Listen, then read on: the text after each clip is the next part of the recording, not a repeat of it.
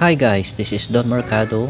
Today we will talk about how to charge your car battery without overheating. Sometimes we are too busy in our lives, so we can just connect the charger in our battery, and when your car battery is not good, so it will take overcharge.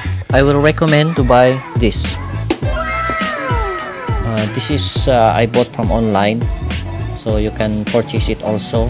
I will provide the link below, and let me explain why. Okay, welcome back.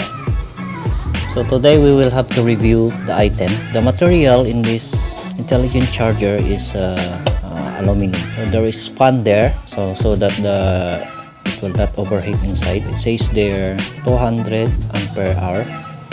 Okay, this is the side. There is a ventilation there. This is the back and wire. So you can plug this to 220.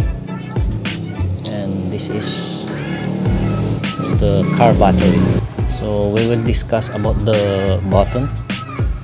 So the charging mode, there is a repair and intelligence. When your battery is sulfated, you can select this repair, and if you want to leave your car battery overnight, so you can select it intelligence. This button is for what type of battery? Is it from motorcycle or from automobile? I think this is from Chinese brand, from Guangdong and Alarm Technology Development Company. It says there automatic recognition, 12 volts or 24 volt microcomputer protection program. So there is a computer circuit inside, so no worry about your battery. So today we will test the car battery charger in actual charging.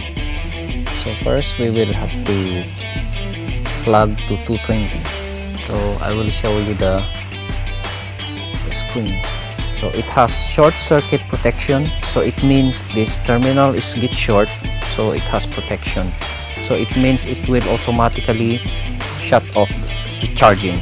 So in my example, this is the motorcycle battery. It is 12 volts, so you can connect negative to negative and positive to positive. Okay, so this battery is kind of full, so I will only show you the LED lights. Okay, sorry. It says in the float mode. It means, did you see that one? Float mode, sorry. This is the, it says 15.9 volts and 1.0 amperes.